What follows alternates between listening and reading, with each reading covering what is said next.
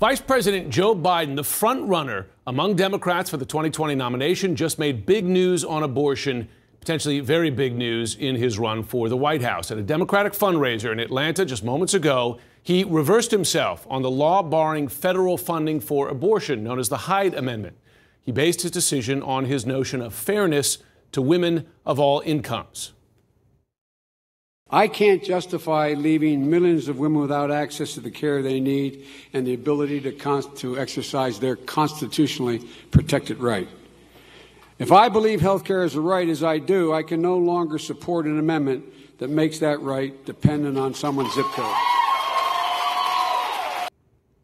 Let's go now to CNN's Arlette Saenz. She is traveling with the candidate, covering Biden during this race. Arlette, quite a turnaround, quite a clear-cut one.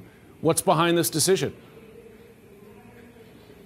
That's right, Jim. It was just a little over 24 hours ago where the Biden campaign confirmed that the former vice president did, in fact, support the Hyde Amendment. You saw these Democratic candidates, a large group of them, really come out and criticize Biden immediately, really exposing one of the first major fault lines between Biden and the other Democrats in the 2020 field. But today, here in Atlanta, just inside this room next to me, Biden did reveal that he is, in fact, going to support repealing the Hyde Amendment, something that has been very contentious over the past 24 hours. And really, you've seen a lot of pressure, both from his fellow candidates who have been saying that they hope he reverses himself, and also from other groups who are involved in the abortion rights fight. And Biden today is saying that he really seeing that women's health is under assault, especially in states that are pushing to pass bills relating to abortion restrictions, that he could no longer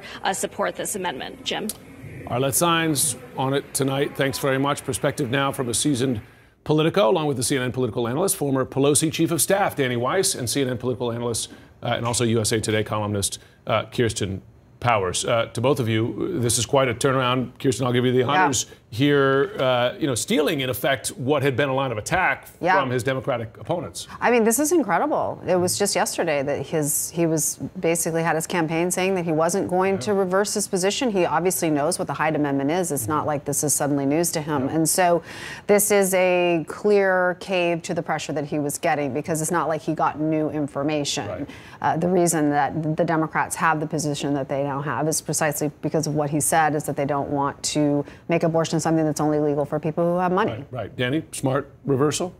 Yeah, the Obama administration was one of the strongest defenders of a woman's right to choose, and Vice President Biden was part of that effort. It's smart of him to make this decision. He is a devout Catholic, but he is a strong, very strong defender of a woman's right to choose. It's a good move.